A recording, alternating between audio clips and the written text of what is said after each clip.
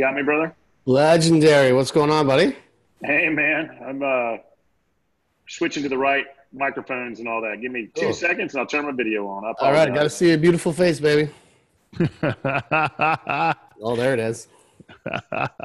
love it. Okay, I think this is right. How's that microphone Oh now? my God, I'm moist. Come on. There it Boom. is. Oh, what's up, man? Hey, brother. Good to see you, man. Good to see you too. Loving the picture you have right there. Which one? The legendary. Oh, this is pretty good. This one right here. That's no joke, man. No, that's the ebook. I dove back into it. I was reading it again. Oh, nice. Yeah, Did you yeah. now have you added anything else to your office? I might have moved some stuff around. I got new logo with some animation, but Looks no. good, man. Yeah, man, it's gonna start doing more stuff. I've got new like cameras and stuff up here, but I'm going after YouTube hard this year. I've been really trying to figure out the algorithm, and it's been fun. I've been deep into it, and Love so it. it's monetized and it's starting to grow, and I see how it works and how it doesn't work, and so now I'm going to be pushing it pretty good. So that's my goal. So this podcast decided to just bring it back and put it on YouTube and just get shit going and really trying to consolidate my brand and all the right stuff, right? So Are you bringing now? Was it Fridays, Tuesday? When were you doing the whiskey? Whiskey Fridays, yeah, that'll come back. That's without the right, I think, sort of framework for that, it becomes more of a distraction, right? And so I think, reading your book, if it's not a hell yes, it's a no. And so Amen, brother. it became more of like it was pulling me into it. Like it was really fun for a while because it was just something we were doing, but then it was taking away from some of the more meaningful work, and it felt like we were forcing it. I did the same thing when I launched the podcast, lots of different pieces of content where it was just like it was dragging me, and I'm like, no, I don't want to be a slave to this stuff. I didn't start my business to have a fucking job.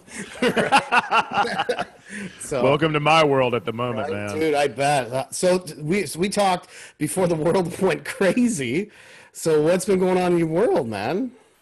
It's allowed us to. It's interesting you brought up YouTube. That's kind of our last. We're still navigating most of social, Yeah. but starting to hone it in and figuring it out. I Okay. think a little bit, seeing some growth on all pages, especially LinkedIn, which is where my people That's live. 100% where you should be. Yeah. That's where my people live. Yeah. YouTube, though, we've got so much great video content from the podcast to stuff we recorded to live speeches we've done.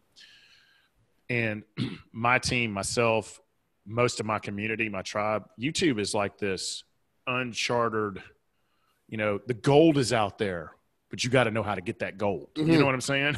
There's a lot of wasted energy on YouTube. And like the thing, like all the guys that I'm finally doing all my keyword research in the video. I'm tracking who's doing what. I'm seeing how things work. The monetization's a big one because the monetization tells you what's working. And Yeah. so some of the weird shit that I've put, like one of my best performing videos right now is about how to connect Zoom to Otter.ai for transcribing your Zoom meetings because it's getting recommended off of the Zoom like main site, and I was like, what the hell's happening? So like it's weird shit happens. I'm like, I get it though. Once you start to get it, then you see like why people are blowing up, because there's a lot of videos I'm like, this is my best video I made, and it's like 4 people have seen it. Right? So then it's like Three of them are related to you. oh my God. Yeah, no, it's 4 of them are me from different mobile devices. So it's like you want to shoot yourself in the face because you're like, what am I doing? But there's a whole, like I've been following some really cool guys in really interesting ways. I think I'll crack the code this year. Like it's just like I know just because I'm a smart guy, you're a smart guy, you probably got good people on your team where if you do the right things consistently, don't worry about those goals, it'll fucking blow up. And I think like your message and what you're doing, I could take a look at some of your stuff too and just see if I can see any insights for you. But like, it's just your audience, like especially, the specific audience you have that you're trying to go after on LinkedIn, they're also on YouTube, and you can cross-platform that shit. And just people are like, and especially with your groups, so combining your groups, your YouTube, your LinkedIn, all of that with a very tight message and a niche, I think you crush it with YouTube. I think the messaging we have, all of that, the first 5 things you said is we haven't done a good job there. Yeah. But again, there's time and resources, right? Yeah, But then absolutely. we're going to be intentional. I think YouTube is in video in general is the frontier, man. I mean, You have to. It's so powerful. Yeah. So powerful. Yeah. It's like, and it's, I think authentic, I mean, I hate that word, authentic video. Like that's why live streaming works really well. But People crave it, man. People crave it, but they don't want to sit like the live stream. Like one of the, like I've been watching a lot of Twitch guys because Twitch streamers have it figured out. My niece does Twitch. She's just a weird little nerd doing like dancing on video games. She's crushing it. I'm like, why is I worked really hard to learn a lot of expensive shit, and she's killing it by with her stupid fake eyelashes and dancing in front. And my sister's like, I think she's like a online prostitute. I'm like, no, she just dances for money. I guess that's I don't know how it works, but she's loving it, man. And are we all prostitutes, dude? Right? And then when I went to visit her, I did. I was like, do a live stream, show me how it works. And so I like her people. I was like asking people. I was like, what do you want me to make my niece do? So we were like making $10 for every push-up she was doing. I was like, this is crazy. Like it was wild, man. Like it's a weird world out there, but people are craving that, especially right now. They're craving that connection. Right. And so live stream and like doing this stuff and the personality, like you could tell when people are fake, but I think the like the realness and the humanness is shining through. And so there's some really cool opportunities for people that fucking get it. That like, especially like for you, like this level that you're at, I think going into this market, you'd crush it. I appreciate that, Yeah, brother. And just one more update is, you know, we had brought the speaking of the job, we had brought the 111 down intentionally because we were getting ready to do a lot of big keynotes, workshops, be on other people's stages, conferences, things like that. You know, that was canceled in a matter of seconds. Literally in one day, it all went away. I had so much shit booked, and like I was like, oh well, I guess I'm just stay at home dad. We're not going to do that now, are we? But we've started our digital product process based on the book. Super excited about that. But you know what we have had, I think there's just a need in my skill set right now because our one-on-one coaching, especially helping people with mindset and business, like heavy business and financial stuff, it's needed right now. Like this, everybody's freaking out. We're blowing up. We're blowing up to the point to where like, shit, we got to be able to continue growing the practice for the future because this is a job. Yeah. And to where I have something left in the tank because I'm sitting with these men holding space. We're making big employment, governance, sales. Relationship, man. People's relationships have gone fucking chaotic because they have to sit on top of each other now. Yeah. It's some heavy shit that's going down right now, man, to be honest with you. Whatever, like, as you talk about, like, whatever your money is, it gets multiplied. Well, whatever your issues with the relationships, quarantine will multiply that shit, which was, it actually went the opposite for us because my, my wife, fiance, we've been home and, like, we've turned into a couple of kids, man. We're having so much fun. Hell yeah. Like, we're just That's playing, awesome, man. That's why, like, is Heather's your wife, Be right? grateful. Yeah, be grateful for that, brother, because that's a rare thing. I know we got electric scooters. And like yesterday, we jumped on our electric scooters, went to Walmart, and then we had a couple drinks in the park, and then we came and played crib. We played guitar and ukulele. We have a big fire pit area, and we just we're like, this is rad. And so like she had she's a ballerina, right? So she teaches ballet.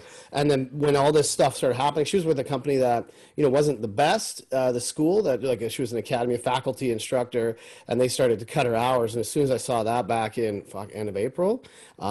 I said, let's go, let's build something. So we sat up after a big long fight because she was miserable the last couple of years doing this, big one long fight. And I said, let me show you something. So we went and registered URL onlineballettraining.com. And then I went on some software that I have. We built the site like overnight and started taking people. And then a week later, she got completely laid off.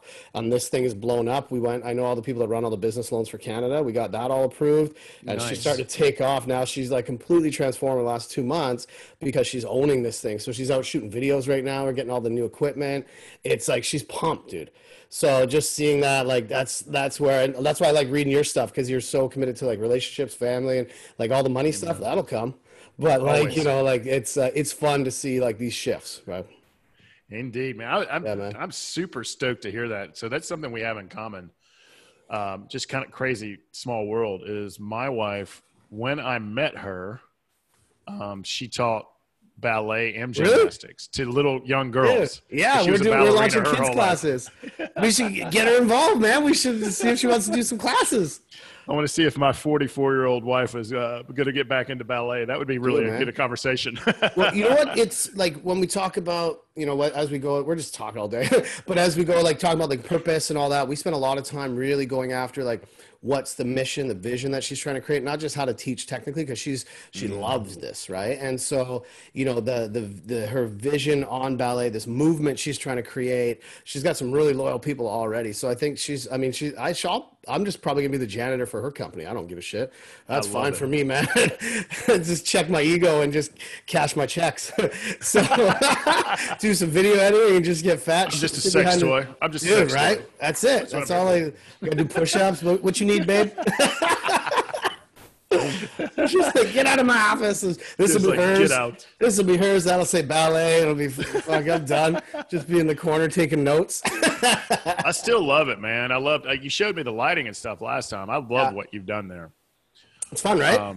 We're switching over gonna to do some stuff here too. Yeah, you know what? I'm switching over. I'm getting a Canon M50. We're probably buying it this weekend. A new SL. It's a mirrorless, and then we're getting some of the shallow depth of field lenses and stuff to get to build all. I've been doing a ton of research.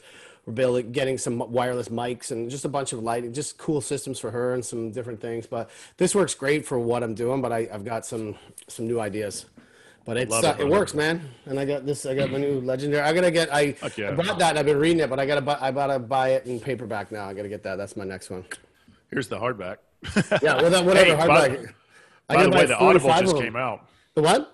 The Audible just came out. Oh man, you're gonna crotch it with Audible. Did you so do the recording?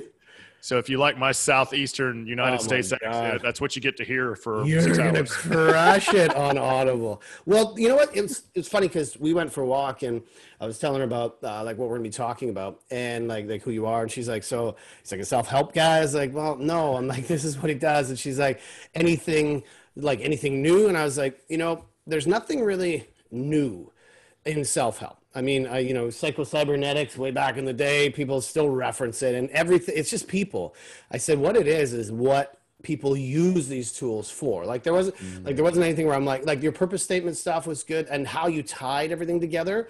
That's what matters. But I said, it's probably more impactful the work that you do with the people you work with, because it seems the same thing. Jim Rohn, all these speakers, everybody that's ever been great at what they do, they get on stage. It's not that. It's what people do with it. It's, you could probably, if somebody read this cover to cover, it's like, if they don't even think about it or apply it, it doesn't matter if it's been said before, right? Like you reference so many different people and people, yeah, I've heard this before. And I've seen that before in sales training. And I'm like, well, fucking do something. Like, what are you doing about it, right? And Take action. Yeah, crazy, right? Like that's why people always ask, you want to come do motivational speaking? I said, fuck no, I'm a get shit done guy. I'm like, go do something. And then you come back and be like, I'm motivated. I'm like, surprise. Like it's right. And it's an epidemic though. I mean, crazy. So I was when I was in the financial world for so long. Yeah. We would bring in these very, very expensive sales training, governance training, operational efficiencies. And these people knew their shit. Yeah. And all of their work was amazing. But we were so smart, we'd spend $100,000 per person. They'd come in and give us all these things and we'd throw it in the garbage. Yeah. We just go back to doing what we've always done. And I kept screaming in these board meetings. I'm like, we're just wasting money. This person came in here and invested in us, gave us skills and talent, and we're too smart for that. Yeah. It's like we get in our own ways. It's like we get so comfortable in what we've always done. We don't apply this new wisdom or this one small tactic or a sales strategy, whatever the hell it is. Anything, right? Yeah. It's anything, man. And so I'm a secret. Like, look right here. These are all, most of them are self-help books. Yeah, me too, man. Like in business. I went back through my YouTube channel. All my shit's on personal development. I'm like, I don't talk about sales at all. But like all my, like, it's like, I love like Iron John. I've got, hell yeah. Iron John's a fantastic one. Understanding variation. I've got, what else? Leading Through Change, Web of Life. Like, I'm like, where's my sales? All the sales stuff's here for display, but like Subliminal. You talk about Power Habit, Charles Duhigg here. Have you ever read Subliminal? Yeah. I haven't read Subliminal. Is it good? Subliminal's, dude, I hope I don't drop everything, but I'm going to show you this. But this one, I don't know if you can see this, but if I turn it, I got it. but see how I turn it? You can see the lettering. Yeah. So it says, "Psst, hey there, yeah, you sexy. Buy this book now. You know you want it, right?" That's what you see. It's in the shiny lettering. I don't know if Oh, I can't see that. Damn. Yeah, it's like you can't quite see. It's all down here, so it's just shiny of the exact same color. So you can't see it unless you turn it in the light. I can't show it on the camera. That's It's rad, dude. badass. But that one talks all about how subconscious rules fucking everything. Leonard Mlodinov, really cool guy. Yeah. So I guess we should probably do a podcast here. The world could use that right now, right? Yeah. So I mean, that's what I've studied more than anything is psychology, human behavior, development, because I mean, sales is sales, like it's, do the work, do the follow up, and then it's all about energy. It's like 10% of the words that you say in this process. You got to do the work, but don't be a shithead. But Oh man, that last part though, it sounds easy. Don't be a that's shithead. right. You just that's why I say don't be a salesy weirdo. I spent It's all really my that time being fucking like, serious. that's weird, right? I'm like, Don't be shitty. yeah. Like, and you know what's great? Actually, Jordan Belfort, right? Wolf of Wall Street, and Grant Cardone. And so they did. I hate Grant Cardone, but like I've been watching him. I'm like trying to find like maybe it's my own judgment, maybe it's my own. Carl Jung, what irritates us most? I'm like, no, he's irritating, and so and I'm like, yeah. So, but I watched Jordan Belfort interview Grant Cardone on his podcast, and they went head to head, and Grant Cardone he lost a ton of credibility in everybody's eyes because he just couldn't. He was just so hardcore, just like douchey, and that's his whole mentality. It's the hustle, the 10x mindset. And I thought Jordan Belfort, especially after watching the movie, would be more of like that kind of style. He's awesome. He's completely reframed everything he does. He's really good. I think he's on the comeback too, brother. Oh, he's absolutely crushing it right now, especially on YouTube.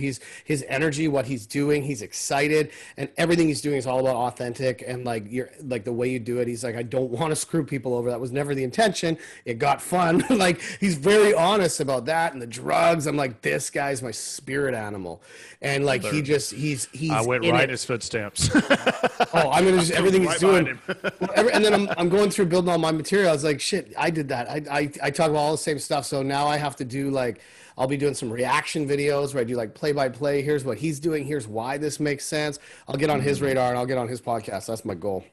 Hell yeah, and that will happen, and I can't wait to watch it. Oh, he's gonna be good. You know me, brother. I'm a big second, third chance guy. I don't believe that whatever you fuck up, and however you mess it up, that your whole world should end and you should go jump off a bridge. There's a whole movement out there for that right now. You make a mistake, you're done. Oh, the cancel culture. Oh, yeah. I'm like, wait. We all make mistakes, and so to see him come back and do what he's done, and just real quickly, I know we got to record a podcast. Yeah, who knew? I'm just gonna edit this all back in. Here's our great. I'm just gonna fly to Canada, and we're just gonna sit there and bullshit for about 2 days. Well, I'm gonna buy so much scotch, and we'll just get it going, dude.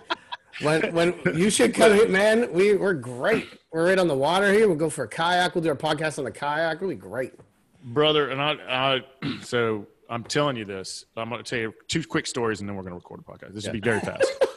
A guy that I used to. He was a senior level guy at my old firm, and I was a partner. So he was like 4 levels down from me. And we were sitting out having a drink. He was having a bad night, man. And he goes, "I'm so thankful I get to go to he's Taiwanese. His name's Jimmy Lee, and me, my mom and dad, my sister were all going to Taiwan to visit family and tour the country I'm from for 3 weeks. I just need to get away. And financial industry will chew you up, man." Yeah. And I'm like, "Man, that just sounds fucking awesome." And he goes, "Do you want to go?" I was like, "Jimmy, I'm going to just tell you, you invite me, I show the fuck up. If I say yes, I'm going to be sitting next to your mom and dad on that plane flight to Taiwan." I went with them for 3 weeks to Taiwan. I love it. I show up, brother. So you tell me to come up and kayak, 100%. Whiskey. You come over. I'm ready, man. Once all the bands lift, I'll get my address, 1075 Porters Road, Victoria, BC. Get here. I'm in, man. The second thing is I know one of Grant Cardone's top salesperson was just let go by him for some really strange circumstances. And I know the truth's always in the middle. But the stories, and I've gotten really close to this guy, just kind of mentoring him a little bit. You know, he was doing so well. Grant, all joking aside, makes a shit ton of money. Oh, no, I know. It pays no taxes because of the Scientology stuff. It's genius. borderline illegal, but genius. Yeah. But this guy did so well, and he had everything in it. You know, this is who I was. You know, I'm in the spotlight, and he lost it all like that over some really strange things. And the stories he tells about Grant. Whew, oh, I bet, man. He drinks his own Kool-Aid, brother, and I don't ever want to be there. You know what I'm saying? I've lived that world and thought I was something, and I don't want to drink my own Kool-Aid. I want to walk the journey with you and do it humbly and influence people, man. So yeah. Well, I mean, and you know, the one thing I have to admire when some, like, you know, we can get into all sorts of different things, but when I watch personalities, when people absolutely own what they're doing, like Grant Cardone is he's owning his thing. So I'm like, well, I'll give him that, right? 100%. But it's not my style. I'm like, and I am like, my whole mission is to rid the world of salesy weirdos and get away from this like sales bro mentality. Like I just see too many people, what's up, everybody? Here's what we're going to do. We're going to crush it. We're going to close it. I'm like, that's not how humans work. I was like, you're just being a shithead. That's it. Right. And that's why, like, you know, like I know like Jordan Belfort's story, but I'm like, he's really trying to do it the right way. He's like, here's how it works, man. Here's the psychology, here's the tools, here's the techniques. That's what he was pushing back on Grant Cardone. He was like, well, what's the process? What's the strategy? He's like, bro, there's no strategy. You just gotta go. You just gotta yell at people. He's like, that's not a strategy. It was brutal. Right, so I'm just gonna yell at you. Yeah, I'm just gonna tell you buy now or until you buy from me. Right. I love it, brother. I love it. Cool. So, you know, we're just gonna make it pretty casual for the podcast. I have your like intro is off your website. Is that good enough to read for you? Or is there anything else you want me to add? I don't know what the hell it says, so sure. It says he loves Joe Girard and he supports everything Joe Girard says. He's had a significant man crush on Joe Girard Absolutely. for about 10 years. I love it. Okay, so Lindsay's sitting about 4 feet that way, and she's dying laughing, by the way, because she's only hearing one side of this conversation. Oh, yeah, she's like, what the hell? What are they doing? We haven't even began recording yet. Yeah. Oh, man. Hey, real quick before we record, come say hello. Yeah, what's up? This is Lindsay the Great. Lindsay the Great. She is great. She threatened me last week. She's like, if you don't respond to my email, there's no podcast, buddy. You got 24 hours. I was like, all right, yeah, we're doing it. Damn, I didn't know all that. Oh, she comes hard, man. I'm like, I like her. So I'm going to try and scoop her. We just moved her here from Minnesota, so please don't. Okay, no, you can keep her. We got no room. Anyways, I'm not going to be working here longer. Ursula, I'll be working for Ursula, so it's good. You're going to be working for your wife's ballet company anyway. That's all I've been doing, man. It's editing her videos. I built her a ballet bar, built her all this office. I'm crushing it for her. Great. That's awesome. Nobody cares. That's awesome. That's awesome. Trying to sell. Nobody wants it. They're like, go sell ballet, bud. And forgive this. It tastes a lot better than it looks, brother. Oh, what is that? It's a protein shake drink. I went for a run. I've gotten back into physical fitness because I got the COVID-19. Oh, ate and drank everything that I could put my hands on. That's so good. And, I went and ran 3 miles a day. You know, it's like how you feeling? Not good. So my legs are like, fuck you, man. And so I'm putting as much protein in my body as I physically can at the moment. So forgive the weird looking drink. You call me out on it if you want to. No, you know, I broke out inaugural the Dream Stage mug that we got in our packages. So I thought it was good. Hell yeah, brother. First time I've used it. I love it, man. Love it. There you go. Yeah, no, I'm trying to get back into my fitness. I'm building the gym downstairs, and I keep looking at it. I'm like, no, I don't want to do this. I had people at the beginning of the quarantine. They're posting like, does anybody have any free weights that I could borrow? I was like, in my head, I was like, no, I'm going to use these. Never. Right. They're dustier than ever. And I'm like, I walked 10 minutes. I was like, that's not good. And I told, last time, sorry again for canceling that. My dog's really sick, kidney disease. So her and I have the same amount of energy when it goes for walks. We're like, that's up the hill. That's enough. Who's carrying who back to the house? Man, I had this old lab one time, and I was walking to a coffee shop that was literally 200 yards from my house. Yeah. I got halfway there, and the person I'm meeting could see me, and the dog just quit. So I had to literally carry him to the coffee shop, a 70-pound Labrador. Oh, I'm carrying him up to the coffee shop. But he ended up sitting there drinking water, and he walked all the way back when they He slept. loved it. Oh, that's Yeah. fantastic, man. Yeah, I get it, brother. It's our family. Yeah. I've got 2 of them right by my feet right now. Oh, Curious. I love it. That's cute, man. Is the hound doing yeah. good, by the way? You know what? She's a beast. She's 14. She's just a little like 6-pound, and we took her in to get her teeth fixed because she said her teeth are bad, and so then they're like, God, no, she's got like stage 4 kidney disease. She's dying.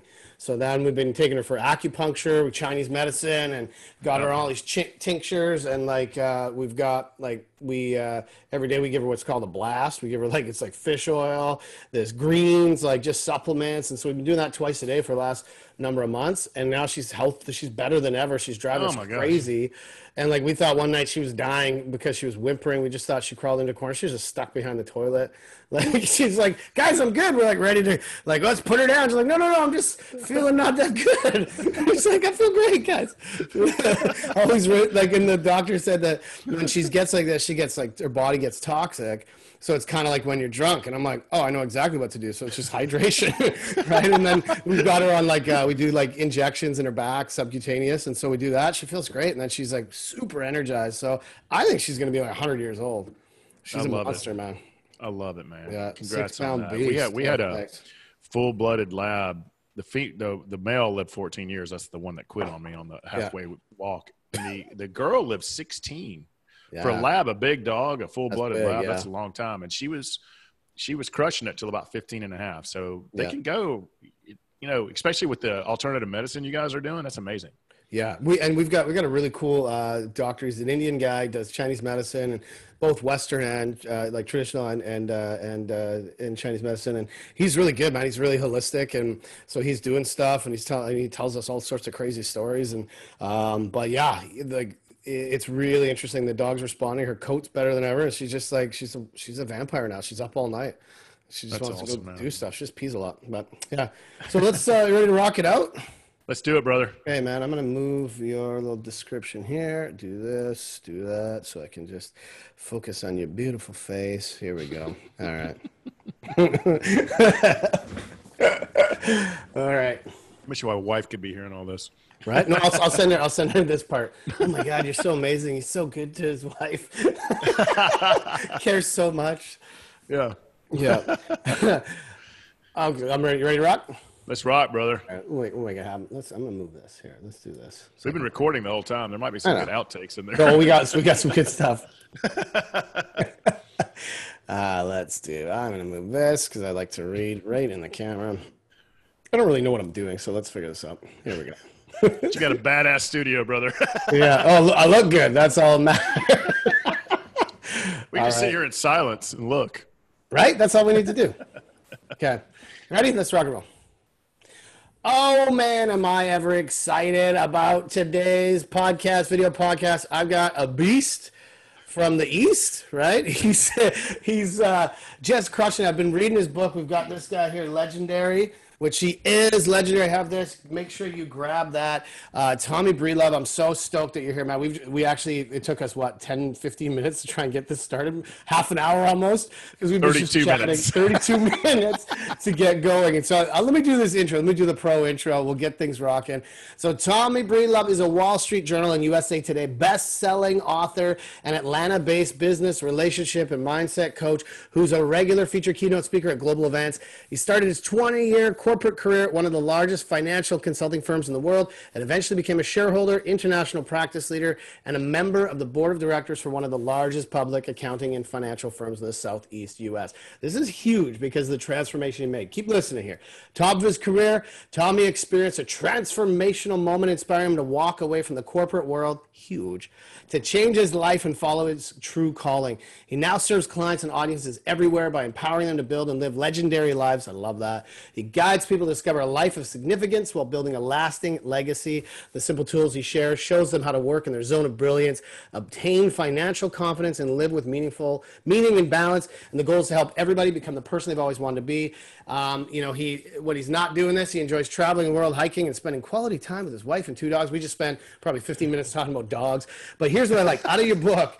This is what I thought. I was like, what does becoming legendary mean? There's right in the beginning of it, I just did a screenshot, is about finding the balance between profitability and humanity, between confidence and vulnerability, between working hard and having fun. Some legends are famous, but the vast majority are just like you and me, relentless in their pursuit of their passions. I love what you're talking about here, man. I was so excited when we got to connect the first time, and now we finally get to do this. I'm pumped. I know it's a bit of a long intro, but man, all of that stuff is powerful in terms of where you started from, this crazy thing that you did, the psychotic break that you had to say, I'm going to go after this in a way more meaningful way. And it's so, I think everybody's blessed that you've been able to make that move. So welcome, and let's dive in and get this thing kicked off, dude. Joe, I'm fired to be here, fired up, man. And thank you for that wonderful introduction. Thank you for the 32 minutes of just straight laughter before we even got on the air. So I'm super fired up to be here, brother. Appreciate you, man. What do you want to talk about now? I do want to say this. There's something that popped in my brain that you just mentioned. We were talking about legendary. Let me tell you where the title came from. You and I both know this. In a world of constant Instagram, Facebook, YouTube fabulousness, we're all, putting our best stuff, our best face, and, we want to look perfect to the world. If you and I, Joe, started calling each other legends, people would laugh us out of the room. Right. And so to me, legendary is something that's given to us by our peers, our society, our family, our cultures. And so you don't have to be, again, Rich, you don't have to be LeBron James or Wayne Gretzky to be a legend, but you and I could do it. But it's going to be given to us. It's about leaving the people in this world a little bit better than we found them. And people won't read our resumes when we leave the world. They're gonna remember how we made them feel, and the service that we did, and the goodness that we put out in the world. So that's why we picked the word legendary. Is it's something given to us by society, man. Dude, I love that. And I think that's why anybody that's doing intros for people, or we talk a lot about cross edification, the people you work with, your friends, your family, it's weird if you read that. Hey, let me tell you about how legendary I am. That's weird, but I think you're legendary, and it's really important for me to make sure that people hear how legendary you are in what you're doing, and it's not just for you, but it's for everybody to go, wow, this feels good, this feels great. I mean, when we I started a thing called the Sales Hero Academy, and I remember getting up on stage and somebody's like, Joe considers himself a sales hero. I'm like, nope, that's not at all what this is. And so right away people are like, who's this guy I think he is? I was like, that's not at all what we're trying to do here. And so you can't call yourself a legend, you can't call yourself a hero, but you need other people to lift you up and say that. So I'm more than happy to call you legendary, brother. I appreciate that, brother. You could get up on stage and say, I'm going to spend the next 60 minutes talk about Joe and tell you how wonderful Joe is. And we're going to spend the last 10 minutes for you to tell me how great Joe is. That's it. That's a great presentation. I'm like, how much did this cost? Oh, I do appreciate it though, man. And by no means do I'm walking this journey every day. I walk it with the men and women in the masterminds who read the book. Yeah. It's something I work on every single day of life. I'm certainly no legend, but brother, I work my ass off to hopefully one day when my time is up, and our precious short time on this earth, it just is. And so hopefully my tribe, my family, my wife, my colleagues, the people who are in my stakeholder group, hopefully they will remember me as a legendary who left this world a little bit better, brother. I love it, baby. Well, I remembered you. So, yeah, the end, right? Checking the box. Yeah, that's it. Thanks for listening, everybody. And that's I love it, brother. I love it. Man. This is attached. Otherwise, I'd drop it. I need a little switch so I can drop the mic for me. But you know what, man? Let me give you a bit of context here. So this podcast, I call it Sales Hero Podcast. I don't think I'll change that name because I think and it's not just focused on sales. This is legendary, heroic. All of these words are basically, what are you doing to, again, just like you said, leave a mark, leave a legacy, do something that makes an impact without being like I got here. Where is it there? Don't be a salesy weirdo, right? Like the whole thing, I love that you come from from a high level corporate background. Like you've seen the numbers, you've done the stuff. You're not somebody who was a bartender and then became a life coach. You know your things, and you work with some really, really big projects, especially right now. And I'm really interested how, as we go through this, like I want to tie this back into how people can go after and achieve their goals and achieve, you know, the monetary things that they think are important, but how we can tie in the spirituality, the habits, really thinking about, you know, taking control of yourself and your motivation and your relationships. I love, you know, you talk about your relationship with your wife, Heather, right? And just what you guys are doing. It means a lot to me and what me and my wife are doing. So all of that, that's what I want to be able to tie in today, is how we're connecting the stuff that people think matters to the stuff that actually matters. I love that, man. And, you know, when we real quickly on sales, you know, we're all selling every moment of every day of our life, ourselves in some way, because we all want to be seen, heard, loved, valued. We all want to be free. We all want to be safe, but seen, heard, loved, and valued, we put a lot of importance on. So we're always selling ourselves, and hopefully we're doing it with some honesty, some authenticity. I know those are buzzwords, and some vulnerability, right? They're good words. That's why I hate that they become buzzwords, right? But they're good words. You know, Ryan Holiday says that's cliche. Well, the reason it's cliche is because it is a beautiful statement. Yeah. And, for me, brother, it's interesting you said I wasn't a bartender that became a life coach. You talk about I never, ever in a million years thought I would write a book, be coaching people with business, money, mindset, relationships, be on stages. I never in a million years thought that. I had zero intention of doing that. But I went through this massive transformation at 36. You and I talked offline about the Wolf of Wall Street and how he, in his life, has turned the madness and the chaos and the craziness into something beautiful. And he's helping so many people now, money, mindset, all these other things. Same thing kind of happened to me is I followed in his footsteps, brother. And when the money, the power, the fame, the big paycheck, the corner office, I had checked all those boxes. When that didn't fill me up, I turned to everything else. I mean, literally everything else. Cause I just wanted to be powerful and mean something. And thought this is what, you know, I come from very humble beginnings. And so I found myself laying in a ditch, looking at the sky, half dressed, didn't know where my car was, downtown Atlanta in the Southeast United States, and wondering how the hell did I get here? And my next step was probably going to be death. I was probably doing some multi-million-dollar financial audit or merger and acquisition deal the week before.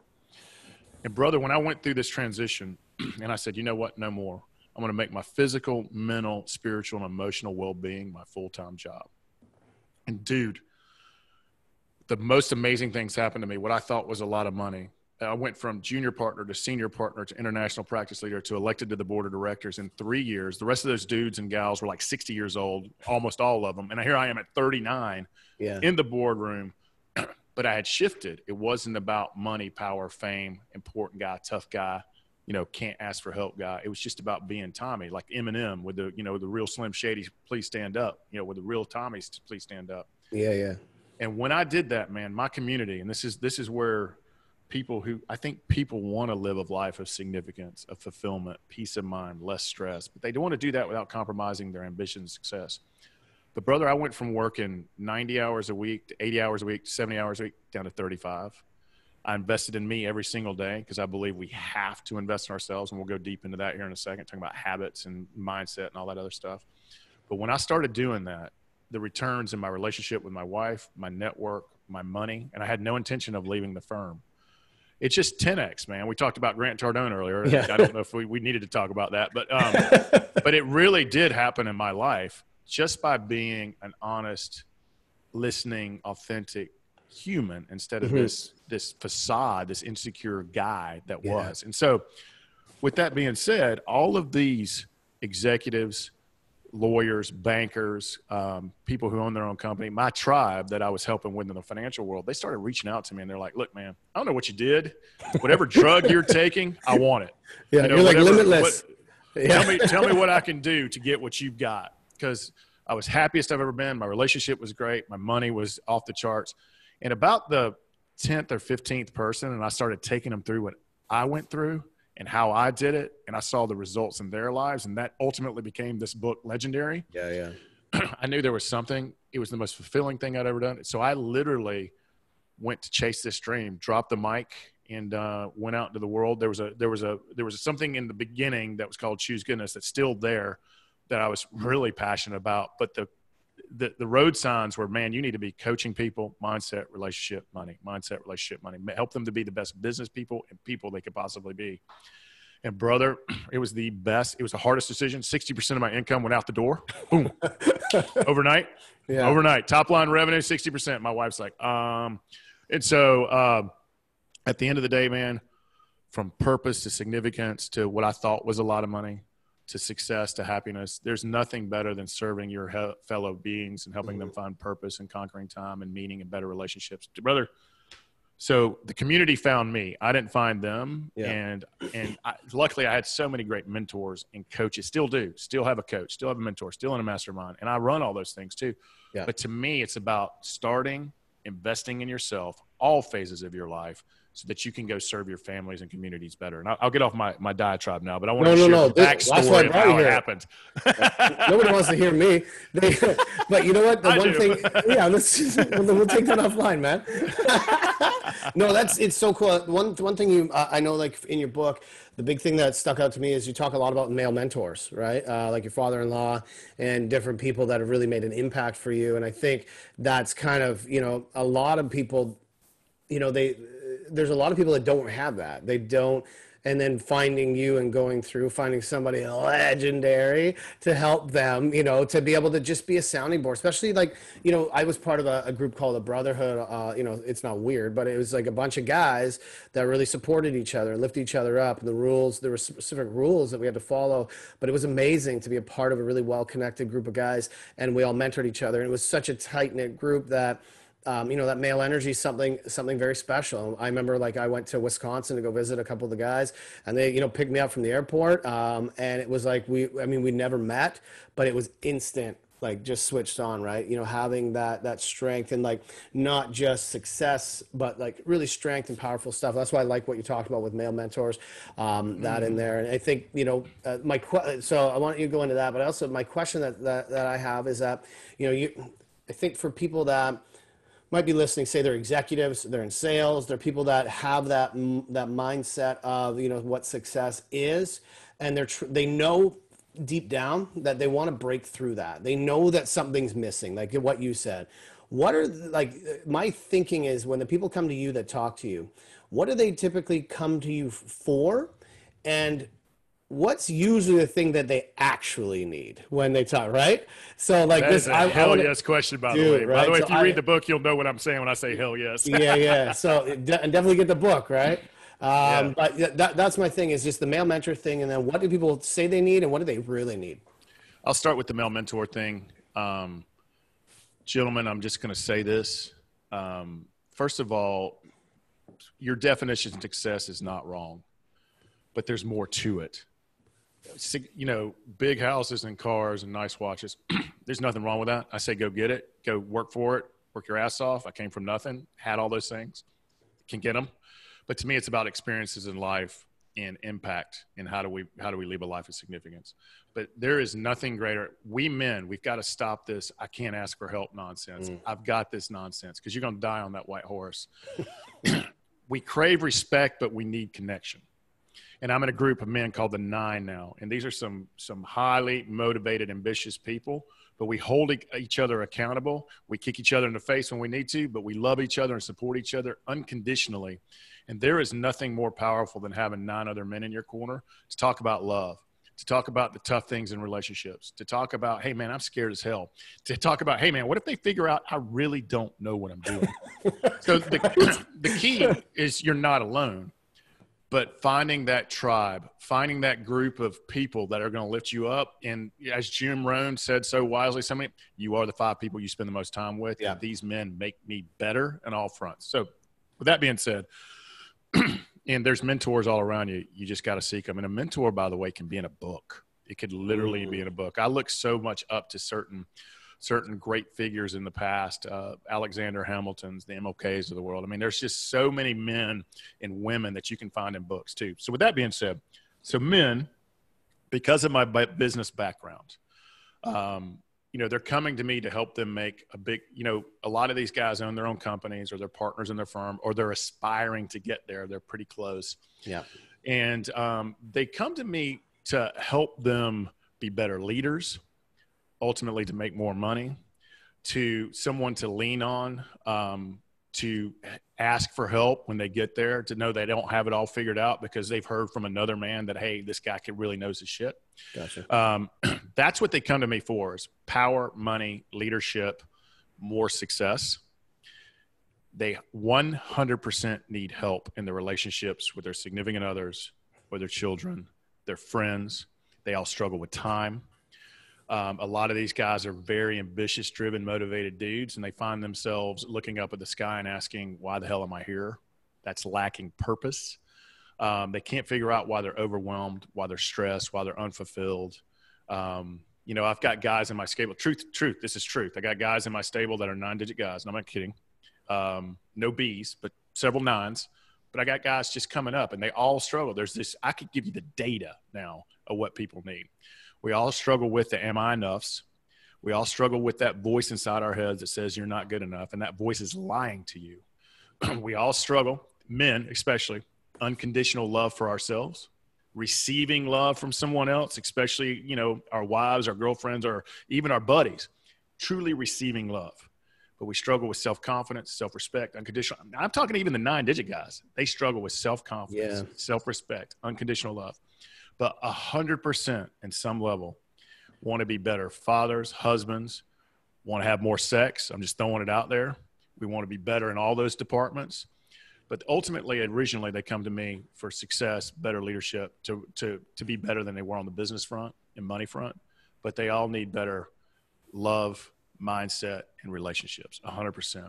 And now what's cool about, because so many of these, I'll call them alphas or aspiring alphas. But what's cool now is a lot of the guys that are coming in my door now, it's not about money. I had a brand new client over this, that we're recording this during COVID. Yeah. Over COVID said, man, I just want to be a better father and a better husband. Go. I was like, we got this. When someone comes to me, then that's how I know we're winning. That's how I know this message of dying on the white horse.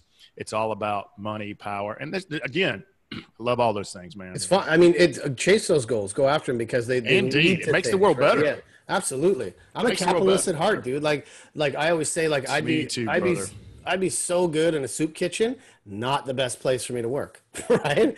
Like totally, brother. So yeah, so I think we have a duty to go and do this, right? You know what's crazy about that is, and I say this in the book, and this was taught to me by someone else, and I honestly can't remember who said it. Maybe even Sarah Blakely, who's here in Atlanta, Georgia. Okay. But I think she said this, but if I'm misquoting, forgive me. But when she said I'll just edit it. I'll bleep it out and put it over top. And this is what he said. we're gonna give her credit for it. So how about that? Yeah. But she was so right because I lived it. Yeah. If you're an asshole with a lot of money, you're just going to be a big asshole doing a lot of bad shit with your money. Yeah, man. If you're someone who wants to be of service and make impact and live a life of significance, that making a lot of money and employing a lot of people is going to take that to the stratosphere. So I say I'm a capitalist at heart too, 101. You can ask my team. I'm very passionate about that, actually. Yeah. Because I love the opportunity. I love that anyone can pull up their bootstraps with enough hard work and enough good guidance and enough investment in themselves. You can have anything. I literally come from very humble beginnings. And I was taught as a young boy not to believe in himself. Literally my goal job if you would have asked me as a young boy, because I wanted to be Dominique Wilkins for the Atlanta Hawks. That didn't work for me because I wasn't good enough. So my plan B was literally to drive a Coca-Cola truck. And I'm not knocking that. But that's where my frame of reference, I saw it as a good job, a stable job. I looked up to those guys, and there's nothing, and I'm not judging that at all. But from a little boy who thought that was going to be the top of his pinnacle to becoming whatever he wanted to be, it's a big mindset shift, brother. So if I can do it, anybody can do it. Yeah, it reminds me, like, speaking of whatever job it is, that talking about relationships and love and family, our old neighbors, Joel and Pam, they, Joel was a high-end, like a fine dining chef, and he just got sick of doing that. And so he went back and he was doing welding. And so everybody was like, dude, like, what are you doing? Like, go open your restaurant, do something like this. And he was like, no, man. And even for me as like a, coach, I was like, I can show you exactly what to do. We can do this. He's like, I don't want to do it because, me and him and his wife, they had sort of kind of been struggling with their stuff. And so he just said, I'm going to do this. So I don't have to think about anything but my relationship. And when we talked about that one night, I don't know, we had a few drinks and I was like, dude, this is really like, I never really thought like everybody thinks you can do more, but you're choosing not to because you set your priorities. That's one thing I love about what you talk about. But since then, like about a year after that, so much, and I'm like, whatever your job is, like he set his priorities. That's what he wanted to do, right? And then a year after that, he came to me. He's like, okay, so guess what? I'm opening a restaurant. And I ended up doing the mentorship for them, and they've been running their restaurant successfully. It's been a big transition. They did it together. But just that whole idea, like that was really something that was an eye-opener for me, is just seeing somebody that they're not chasing bigger and bigger goals. You don't have to, because they had a very specific priority and the goal that they had. And then the other, so it was really, really, when I see people that are living, if they're not living their best life, whatever that means, then they can work on those things. But it doesn't mean your best life is that you're doing the most with your career or your money. It means you're Amen. going, yeah. So that's why I really like what you talk about. Is like, if you want to chase the goals, the money goals, do it. If you don't. I love that. And I say that he found his purpose during that season of life. Mm-hmm. He made a choice, and that's something we all have. People think we're in control. We're in control of nothing but our choices and our mindset. Yeah. He made a choice because his relationship was struggling. He was probably stressed as hell, overwhelmed. And he said, enough is enough. I'm going to make my wife, possibly his family, I don't know his total situation, but I'm going to make my relationships my number one priority. I'm going to work in this craft. He probably enjoys welding a lot. That's a craft. That's creation. That's creating with your hand. He's a chef, so he likes to create. He's a the restaurant right now during COVID stuff, they paused it and he went back to do welding projects. He loves it. He loves this creating. Guy's a god, man. Oh, This guy's a god in my book. He's awesome. But he found his purpose during that season. And whatever your priority is it family? Is it a sick kid? Is it going back to school? Is it figuring out what your purpose is? Is it going to make a bunch of money and build a great business and be an entrepreneur? It doesn't really matter. Just go do it in your choices. Don't listen to what whoever the hell they are, say anyway. And that dude, he had a lot of pressure. What are you doing? Why aren't you cooking? Why aren't you're this famous chef? And he's like, brother, I'm just going to do me, and I'm going to do our relationships, and I'm going to fall back in love, and then we'll figure out what happens. He found his purpose during that season of his life. I love Badass in my book, brother. It's so good. I mean, it's and just watching them just go through that's so good. The other thing you mentioned about what's that? I want to meet him. Oh, you will when you come. You're gonna come over here. We're drinking whiskey. He's gonna come over. He's gonna cook for us. Oh, baby. Ooh. Yeah, they're awesome. Hell yeah. The when you talk about like the group of guys that I was with, I remember there was one of my favorite conversations that was in one of our Facebook groups. This guy was like, listen, I'm a mega millionaire and I think I have it all figured out and I have this awesome model girlfriend, blah, blah, blah. And now she's leaving me for a billionaire. What am I doing wrong? Right.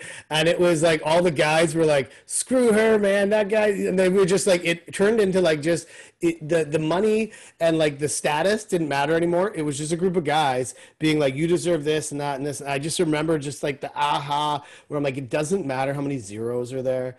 It's the same challenges. Like you said, the guys having issues with relationships. And I doubled down on our relationship to be like, this is all I can really value more than anything. If I don't do this right, like what's it all for? Right. And so we've struggled.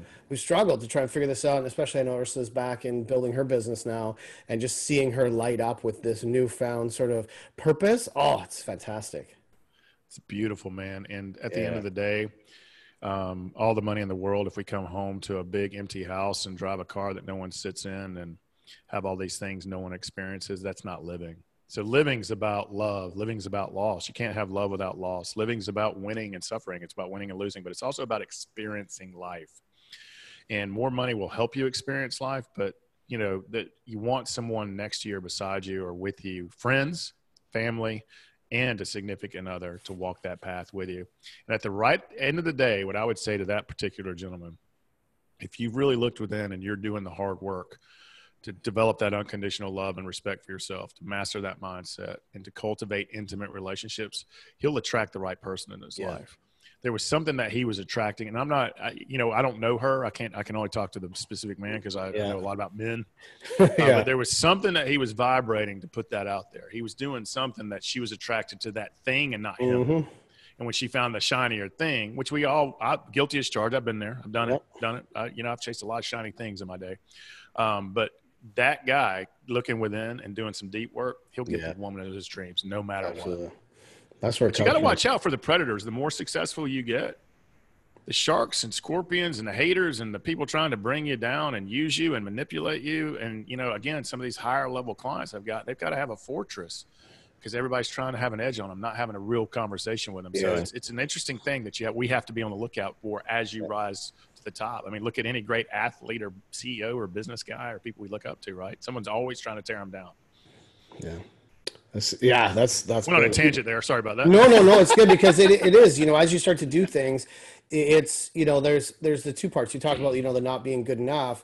But then once you start to get past that, and you start to succeed, people are like, I want to let you know you're not good enough. So like you break through that big barrier of like, I can finally do it. And then people try and tear you down. They look for shortcuts to undermine the thing that you worked really fucking hard to build. Or something you did in 1981. Dude, and the cancel culture. We were talking about that.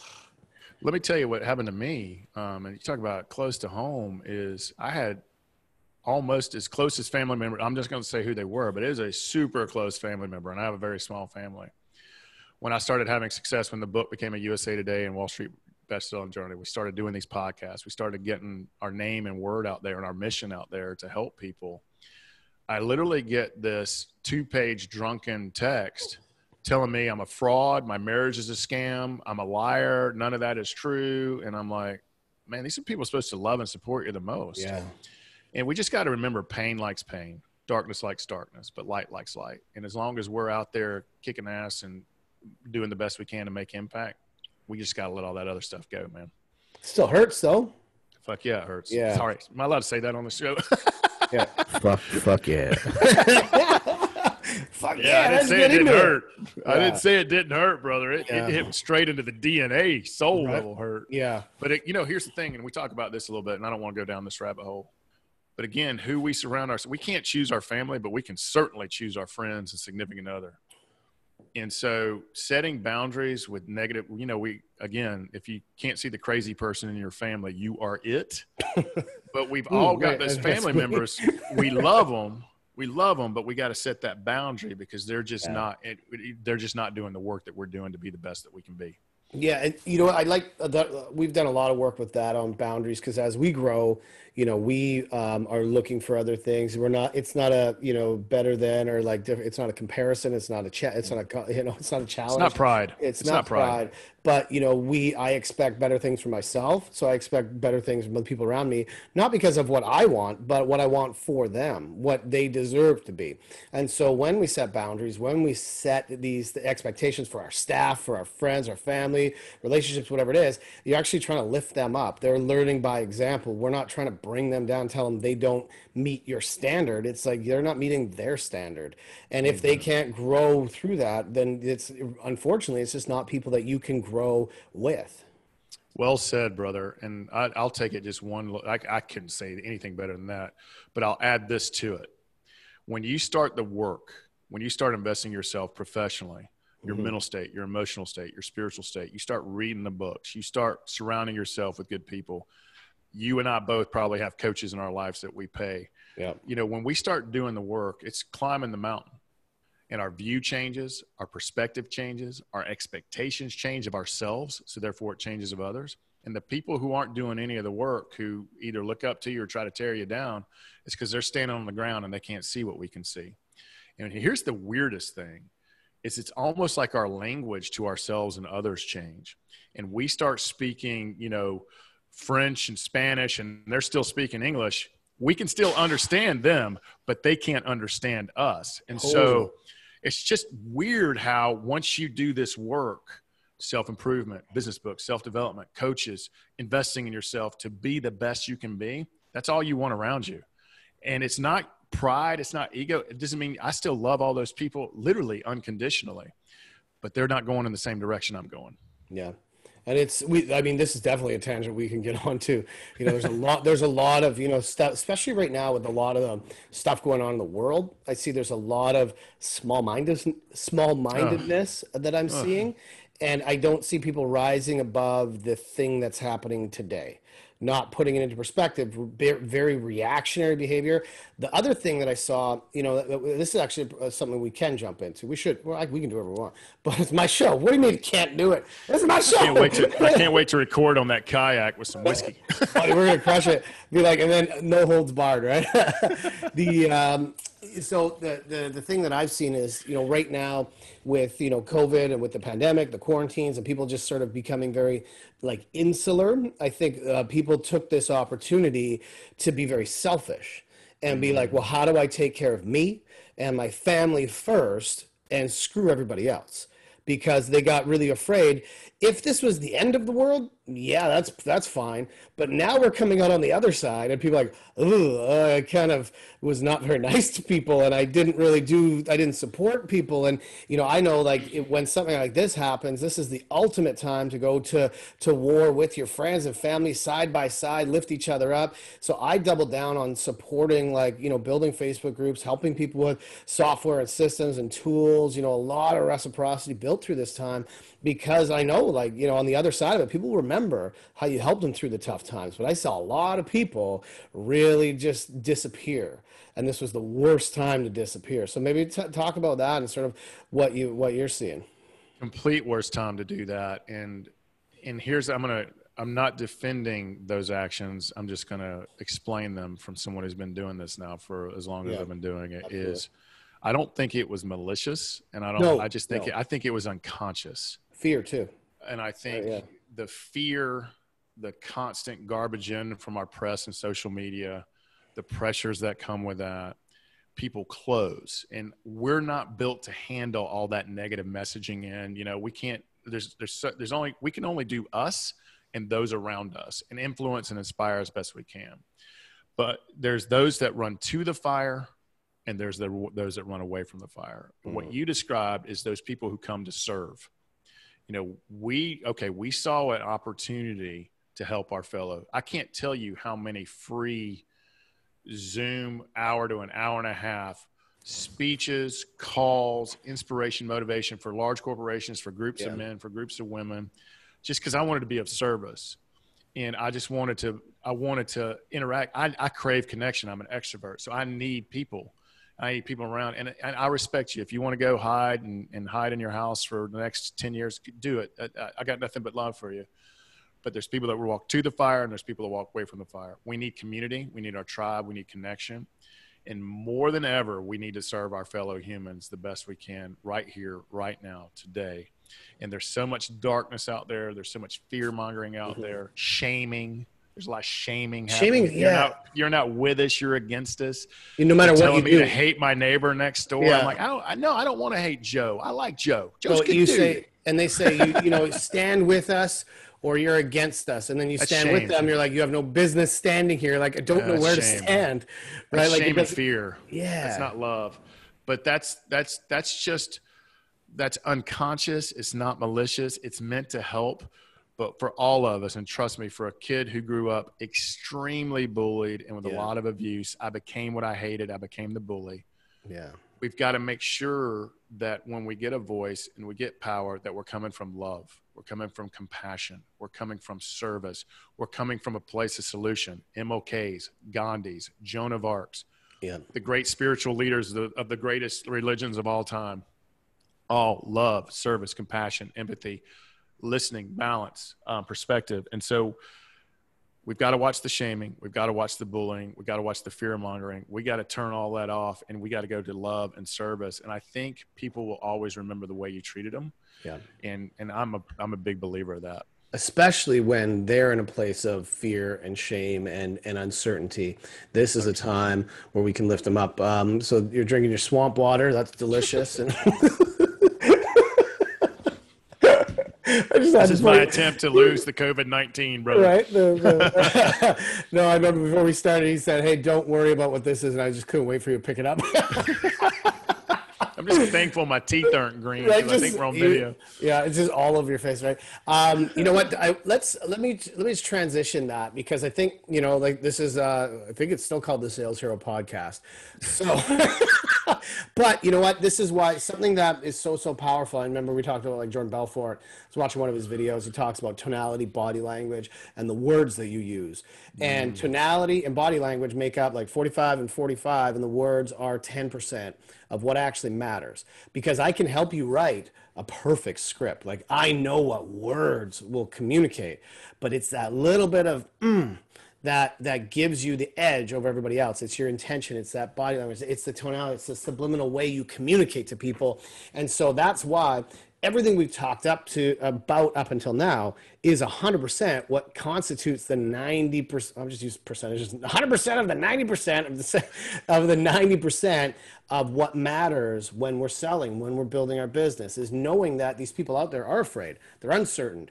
They're trying to figure things out. Nobody has the answer. Everybody tells you have the answers. They're out of their minds, right? So what you've said so far is amazing. Now I want to transition that into, how do we translate that to, because you guys grow your business, you sell, you bring on clients, you help people with sales teams, you help people increase their revenue, all of this stuff we're talking about. How do we then apply this into the way we show up when we're selling, the way we communicate when we're selling, and the way we serve our audience when we're selling? I love that question. And to me, you said it best right at the beginning. It's to me, the most important thing is cultivating self-confidence. Something as simple as head up, shoulders back. Head up. You know, you can't be slouching. People don't want to buy from you if you're, you know what I'm saying? But you've got to head up, shoulders back. But there's tools and skills, and we don't have to go through them here, to build self-confidence, to build, I've got this, even when sometimes you don't think you've got it. But there's all sorts of tools and skills. And this is going to sound a little woo-woo, but it is legit. If you don't think it's legit, hopefully I can explain this. Your energy matters. It doesn't matter if it's on the phone, on this video, especially one-on-one. You're vibrating. They can feel you. There's science that says your heart, literally by the time your brain picks up what your heart has felt, your heart's gone around the world about 20 times before your brain even. So they can feel you. If you don't think I'm true, think about that relative that you've got that walks into the room and the whole room lifts up. That's what I'm talking about. That it's your energy. So you've got to come in with high energy, positive energy. I've got this. And there's all sorts of work you can do around that. But to me, at the end of the day, it's not saying I have all the answers. Mm-hmm. It's not, because there's so many great coaches out in the world. There really is. There's so many great sales trainers and sales coaches out in the world. They're really good. It's just about people by people. And do I have a connection with you? Do I relate to you? Are you trying to be a guru and say you know it all? Or are you trying to stand next to me and say, hey, I'm going to walk this journey with you and we're going to figure it out together. Absolutely. And so to me, that's authenticity. It's vulnerability. I think one of my gifts, brother, when it comes to selling, is giving these men and women the gift of going second. When I open up about my struggles, my insecurities, my fears, and on the outside, brother, I looked as successful as you could possibly be, especially where I came from. But on the inside, I was crumbling. I was scared. I was insecure. I was worried. And it came out with all these fake masks. But when I share that with them, you start seeing the onion peel back. And you're like, hey, this guy walks this journey. He's not some guru or psychologist. He's not a professor. He does this. He walks this damn walk. Yeah. And I think that connection, I think people crave connection. I think they crave confidence. On some level, they want to be told everything's going to be okay. But I don't have all the answers, but we're going to figure it out together. So I think from energy to cultivating self-confidence to practicing your craft, brother, I can tell by just talking to you how much you've practiced your craft. I spend with my coaches, like the coaches that I pay, the masterminds that I pay to be in, constant reading of books and experimenting with stuff on myself and others. I'm just constantly in the craft. I am just I want to become world-class in my craft. So I practice every day. Nothing in life comes without practicing. So I think that was a whole ton I just threw at you. No, that's good. And you know what? To me, that's sales to me. Yeah. And in what you're saying, like the thing that I like about, I think where we really resonate on that is that you're practicing your craft nonstop.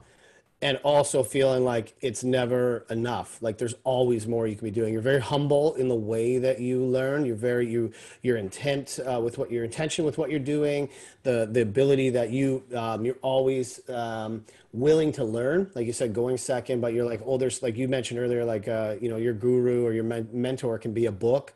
Like that's what I feel like. There's these people like you know how hard it is to write a book. So this guy, Leonard Mlodinow, he went through the same journey you did. And if I just breeze through this and don't apply it, that is not why he wanted to write that book.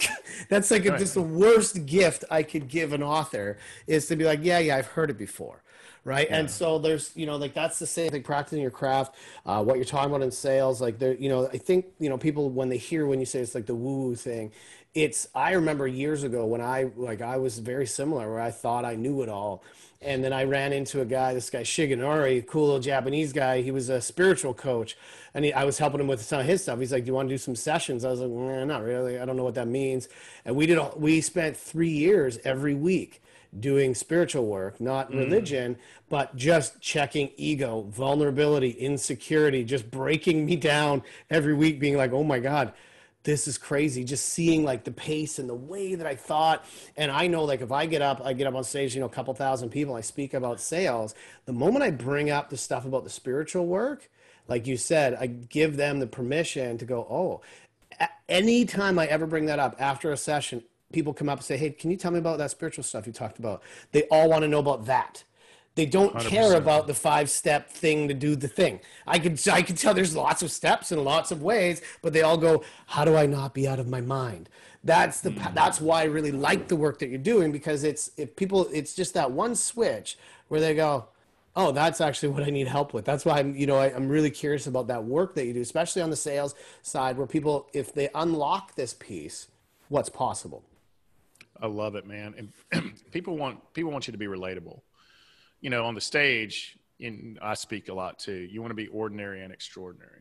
You want to be ordinary and, hey, I've struggled with this, honest, vulnerable. Hey, this is my hero's journey. Because we're all the same. Insecurities, fears, not good enough, need to be loved, seen, heard, valued, all of that. We all got it. We just like to cover it up with all these masks. And when you just get down and real, like I'm going to give them, do these 3 things. They're not going to remember those 3 things. They're like, man, that whole just how do I get that voice inside my head that won't shut the hell up? How do I get it to shut the hell up? You know what I'm saying? Because we all have that voice. And so I think it's relatability, extraordinary, ordinary. Again, it's connection too. And are you up there screaming at people? We talked about that offline. Are you up there serving people? You know what I'm saying? Are you relating to people, by getting out of your private jet and saying you can have one of these, or are you better served by telling them where you started and how you got to the jet? Because that's how they want to get there. They don't want to look at the jet and say, how do I get that jet? They want to know the journey to get there. And the stuff that made you afraid that could have stopped you. Amen. Right? The stuff that like it was a roadblock, it was a landmine, and maybe you didn't solve it, but somebody helped you solve it. But you went, oh my God, I've been a douchebag for all these years. Like I know when I talk to people about being like on video, when I first started trying to do YouTube, my wife came in and she's like, you sound like a marketing douchebag. And I was like, oh, thank God you told me. Because I was like, hey, everybody, today I want to talk to you. And she's like, no, that is not how you sound, right? And I've spent like 6-7 years. You thought you were fabulous. Oh, my God, trying not to sound like an idiot. And I still can't do it. But you know what I do? Like I was telling you before we started this, I've been studying a lot of YouTube. I think, is that what you can tell people now? I study a lot of YouTube. That's just me on YouTube. I'm studying, babe. She's like, you're not studying. But, being on YouTube, looking at the things, like just what you said triggered something for me. The people that I really like are the people that I feel most like similar to. Like I'm watching people that have, 5 million subscribers. But when they're doing, I'm like, oh, that guy's just at home. He's doing this. This is his business. He seems nice. Talks about his dog. Does this. They're relatable. They're like me. And it's like, and so the same thing. I want to scale and grow. But you're a relatable guy. You know, there's no difference. You have family, you have friends. This is what brings us together. And by the way, I know a couple things like that stuff. Then, oh, okay, cool. Like I want to listen to this guy because he's normal. But if it's like, yeah, I don't relate to that guy, it's really hard to buy from them. And so that vulnerability piece, authenticity is really big. And so, you know, how do people, because what happens is they say, well, I want to be, this is what I know. People say, I want to be authentic. And they go, I get it. And I try and explain, like, there's a difference between being like 99% authentic and 100% authentic, because that 1% is everything. How do you get people to say, yeah, I want to be authentic, and then they don't? How do you get them to break through that? Because it's still fear and insecurity. And they're like, this is my authentic self, but it's not. I will quote the great Brene Brown first. There's a difference between vulnerability and authenticity and emotionally vomiting your bullshit onto people. Like, I don't want to hear all the details of what happened in your fight with your significant other. I simply do not care. The Facebook ads? Yeah. The fact that you're fighting with them is relatable. I don't need to know who gave what, who what. Okay. Yeah. So there's a difference. Okay. So that's first. Okay. Here's the thing about authenticity and vulnerability. Whatever Joe and I are saying right now, we might be talking vanilla and strawberry, and you might need chocolate.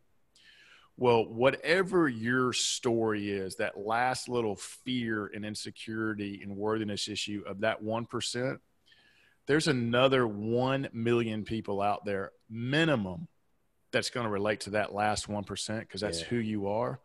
That little idiosyncrasy, or what you think is weird, or what you think is a weakness or insecurity, is what makes you beautiful. Yeah. It's what makes you unique, and it's what's going to relate those other million people who you're holding back out of fear from whoever the hell they are, and fuck them. And excuse my French there, but that 1%, but that 1% needs you. Yeah. They need you. That's who needs you. And you're not alone in your weirdness. You're not alone in your idiosyncrasies. You're not alone in your uniqueness. That's your tribe. And if you think it, you feel it, you've done it, so has a million others. So on one level, my dog really liked that one. I don't know what that was, but my dog really liked that one. There's a big He's like, I got to go get my tribe. You got them all. You're so good.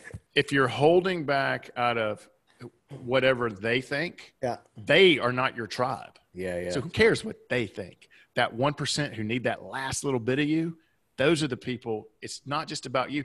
And that's going to be your friends, your tribe, your family, your clients, your customer. It's beautiful.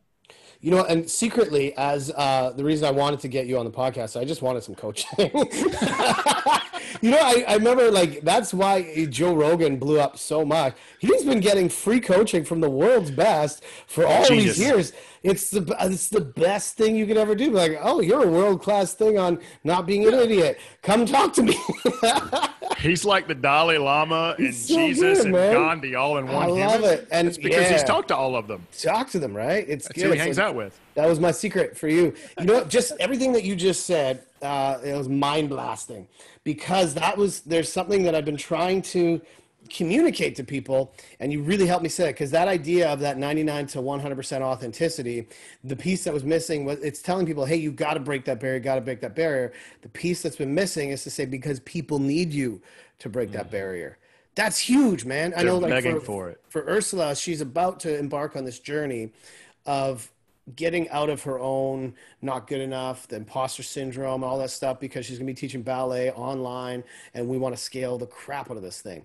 And we're recording videos, and she's just like anybody that's ever started recording videos. She has to go down into the yard and stare at the camera for like hours to be like, hi, I want to tell you. And she became the douchebag market. But this movement that she's trying to create, if we can find a way to unlock that and say, hey, let this 1% that's holding you back, that's who was going to resonate and who you're going to impact and help.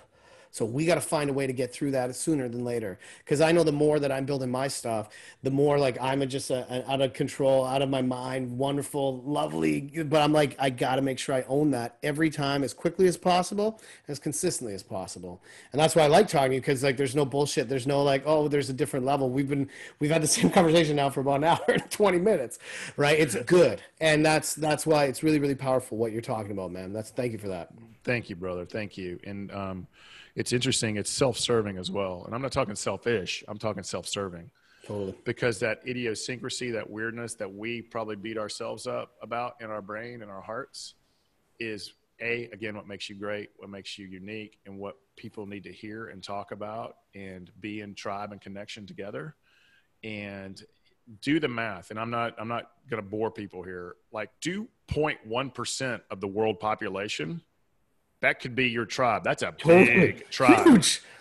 We don't And need you can everybody. do that within your community. I mean, you could stay in whatever town you're in and do 1%.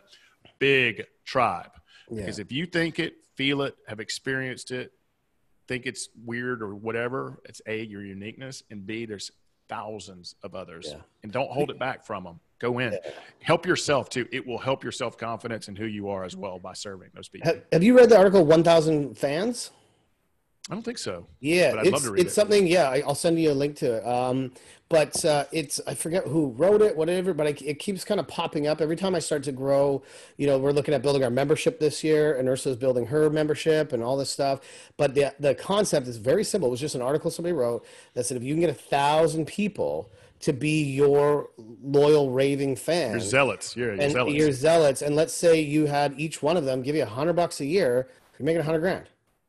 Right. And like, I know even as we start projects, like I know I have some fans that every single thing I produce, they go, thank you so much. They're just in it. And you go, well, wait, I know there's 1,000 people just like that.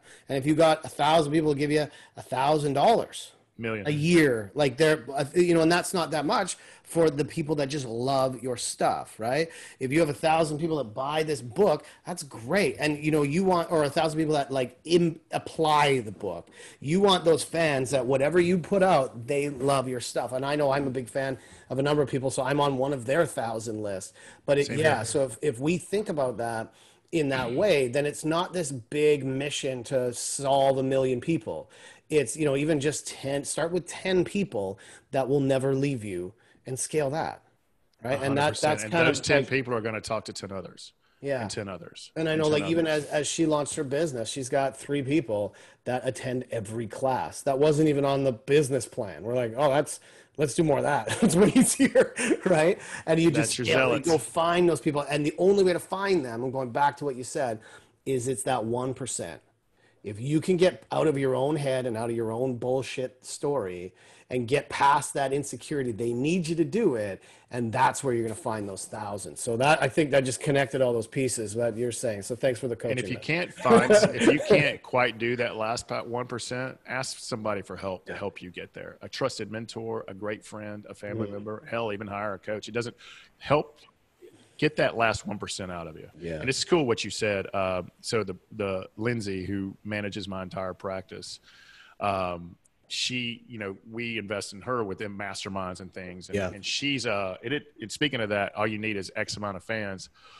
Huge Hillary Rushford and Marie Forleo fan. Yeah. I'm telling you, and she's sitting 10 feet from me, so she can hear what I'm saying. I'm telling you, if Marie Forleo came out with a recording of Mary Had a Little Lamb, absolutely, Lindsay would buy it. Yeah. Marie Forleo has some obsessive fans, dude. Yes. I'm on her Instagram. I follow her B School stuff on Instagram. I'm like, people go crazy. She posts just here's me doing a shoulder thing. They're like, oh my God, this is the best thing I ever saw. And absolutely crushing. It's crazy. And because she pushed through that last 1%. Dude, that's 100%. So let's, we could do this for probably a whole day. So let's tie this all together in a neat little cute bow. I don't know. That's never been my saying, but that's going to be my new thing. Cute little sales bow. Let's do it. So if somebody comes to you and they say, man, I'm already great. Because you work with people that are already high performers. I'm already great. Tiger King. I'm already great, and I need to get greater. So we're gonna go. They're coming to you saying, I'm a high performer. I'm doing well. I'm not really, I'm not struggling in terms of hitting my numbers. But I know that we can use the 10x. I know I can do way more. Forget about my quotas. Forget about my things. I know I could do more. I'm struggling. I know I read your book. I'm struggling with relationship stuff. Where do we begin? How long does it take? What does this journey look like for me? Because I'm just afraid to take step one. Help me understand where I'm going with you. So we all have our blind spots. And my job and your job is not to change any human being at all. It's to help get the best out of them. Like literally get the best out of them. Give them tools, tactics, simple to-dos. There's an accountability function to it. There's a process to this. You have a process. I have a process.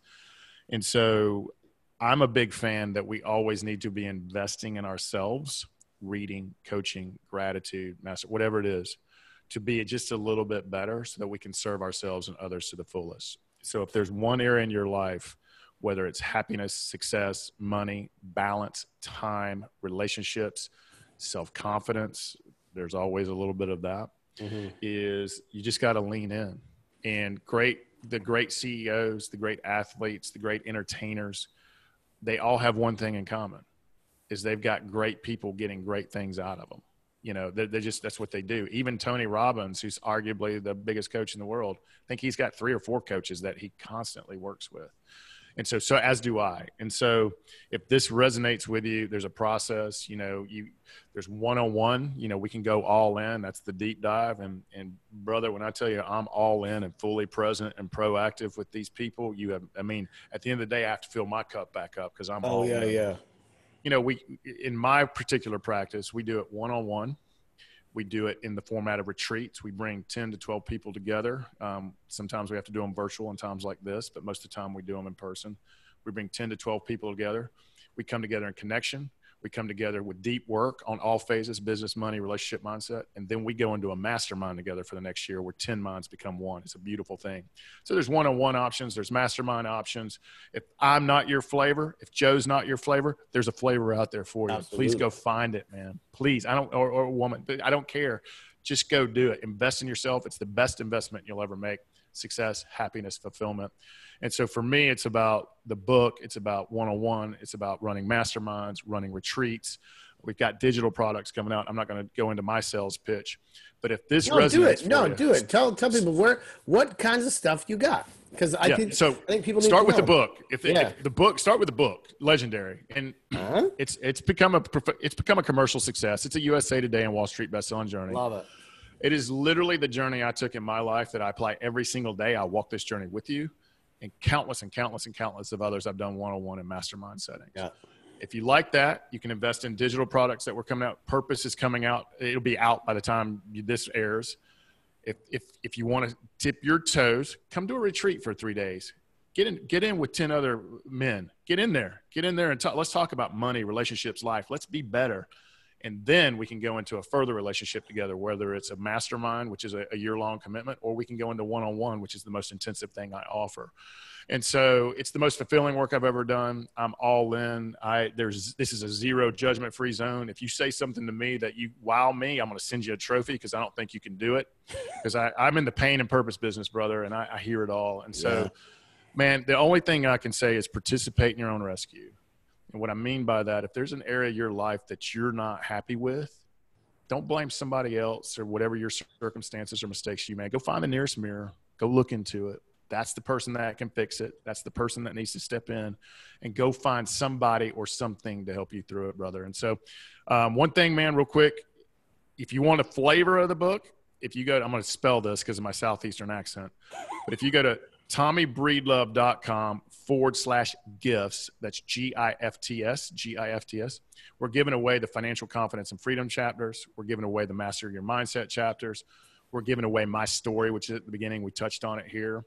And that way you can get a flavor. And I think right now during all of this, COVID crisis and other things, this is a really good time for helping with mindset, helping with money, because we've got some insecurities around that.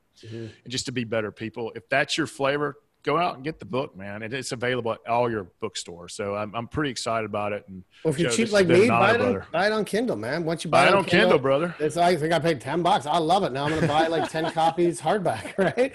But it's so good. And it's on Audible too now. You can if you dig this accent, dude, I will read to you.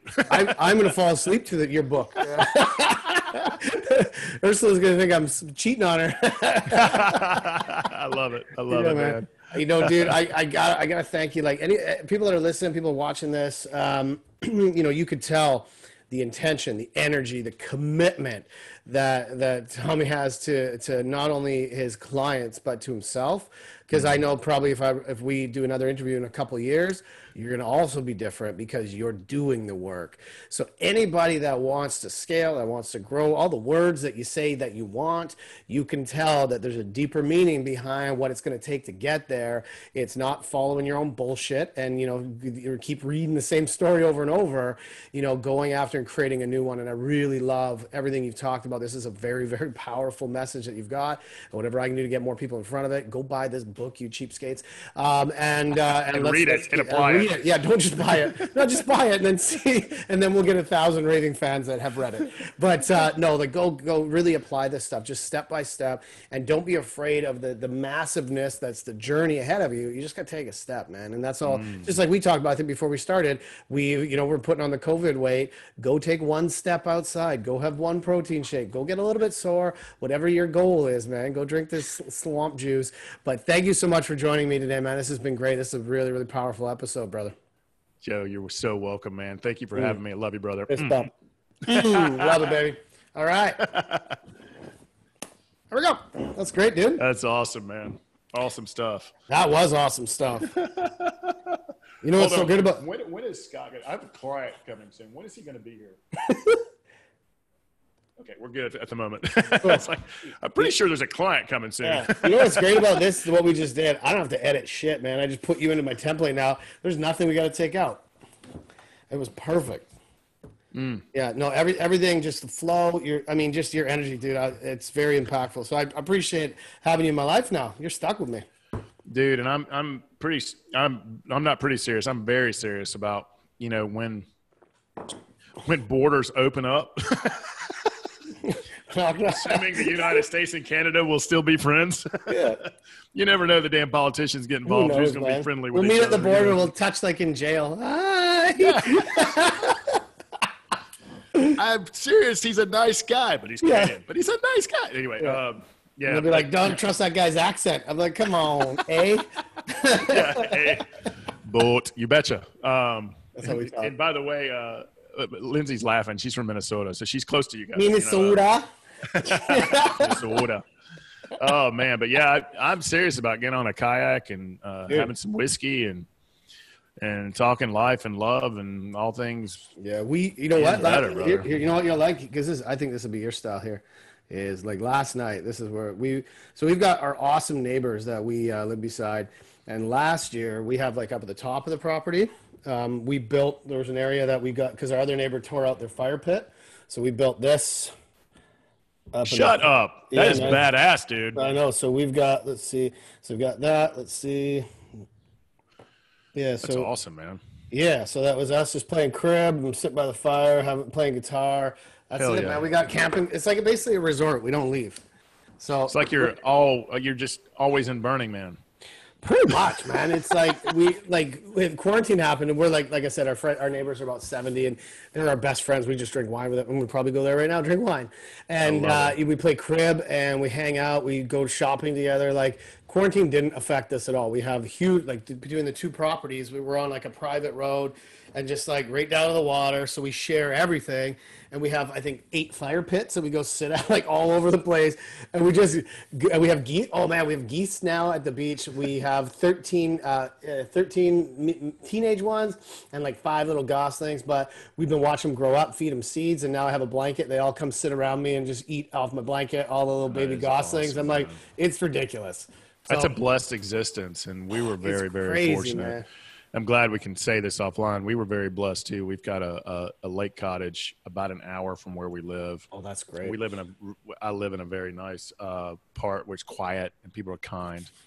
But we've had our group of 10 to 20 this whole time, either at the lake cottage or here. Yep. From fires to floats to connect. We didn't lose connection. We respected the people that didn't want to connect, but we kept our tribe tight. But we didn't feel the pinch near as bad as the folks. And it's because you've built your community, right? Like built the community, and there was trust, and we weren't crazy, but we didn't feel it. You know what I'm saying? And we just kept, like you did, we kept serving, kept getting out there, kept talking.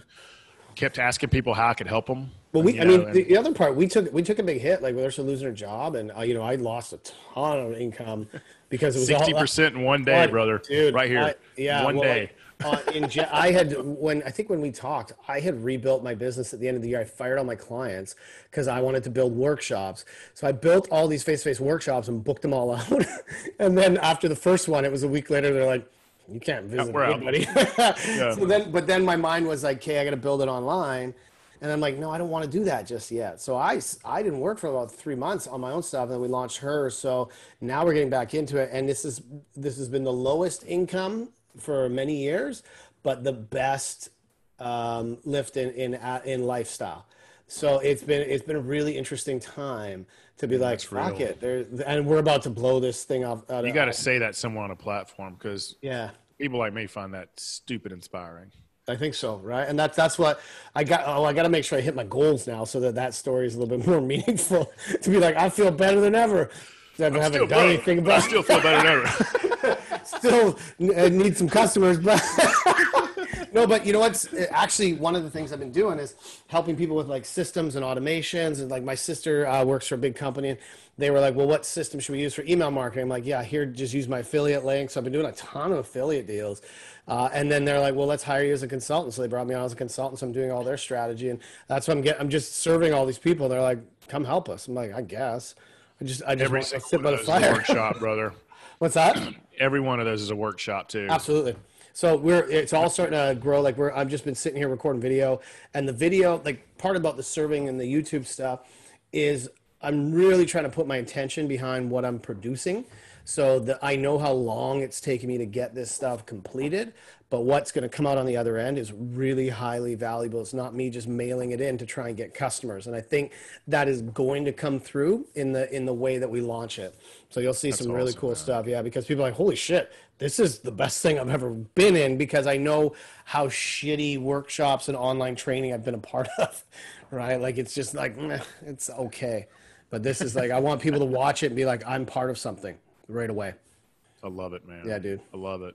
Joe, how can I help you, brother? Anything? You know what? Nothing right now. I'm like, once I launch this stuff, I'll send you some things and you can see it. Right now, it's been not necessarily a selfish journey right now. It's me just going inside and like reframing everything I'm doing. And now I'm coming on the other side being like, oh yeah, this is about to go crazy. So once I'm ready to push, I'll let you know. You can share it out. Please let me know. And dude. As soon as these things open up, man, let's be intentional about getting up there. Absolutely, dude. Love it, brother. All right, brother. Have a great day, man. Say hi to Lindsay. Go have fun with your dogs. Have fun with your clients. And thanks again for doing this. This is great. Yeah, thank you, brother. It's been awesome. Have a great day. Bye.